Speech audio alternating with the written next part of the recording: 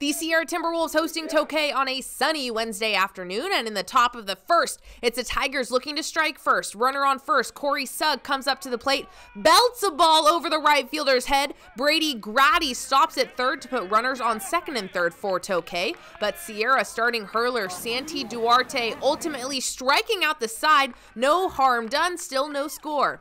Top of three, CASILLAS with no one on and no one out, lines one down the right field line. The junior center fielder takes a turn, slides into second with the double. Then 3 batters later, SUGG is back at the plate. This time he knocks one in with a lining sac fly to right. CASILLAS scores 1-0 Tigers. Then there are 2 on for Max de Santiago. Max ropes one down the left field line. GRADDY and come in to score a 2-run double for de Santiago, 3-0 Tokay. And the Tigers looking for more, but Duarte able to get the ground out. Shortstop Angel Valdez making a great play, diving in for the tag to end the big inning.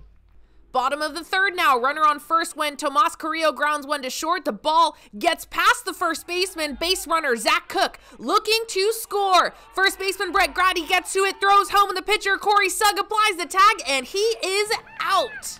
Tokay also with a big play in the outfield as de Santiago slides and snags the sinking liner, and the umpires call it a catch. Bottom 6, still no hits for Sierra until Brendan Rapasura drops one in front of the center fielder. That's the first hit for the Timberwolves and would be the only hit starting pitcher CORY SUGG would allow. The bases are juiced a few batters later. It goes Paul Buckley to sell to GRADDY, a 5-2-3 double play, and Tokay gets the shutout. 3-0 the final in Manteca behind 5 scoreless frames from CORY SUGG.